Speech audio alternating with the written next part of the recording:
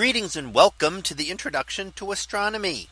One of the things that I like to do in each of my introductory astronomy classes is to begin the class with the astronomy picture of the day from the NASA website, that is apod.nasa.gov/apod. And today's picture for July 21st of 2022. Well, it is titled Messier 10 and Comet. So what do we see here? Well, in this image of the sky taken just a few days ago, we see a comet known as one of the Pan-STARRS comets. And it is passing very close to the globular star cluster known as M10. Now, while I say that it's passing close to this, it's passing close to it on the sky. But of course, there are vastly different distances, which is something you don't really get in any astronomical image. It's very difficult to tell what is closer and what is further away. For example, when we look at the stars here, it's hard to tell. We know they're all not at the same distances. And you might guess that some of the brighter ones are closer and some of the fainter ones are further away. But that is not necessarily the case.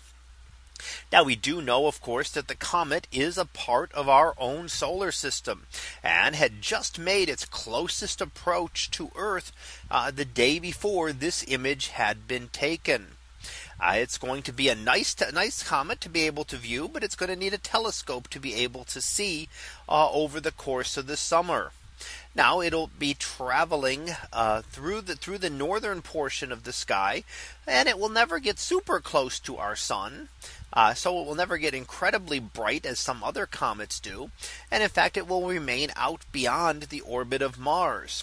But it is a brand new comet with its first voyage into the inner solar system.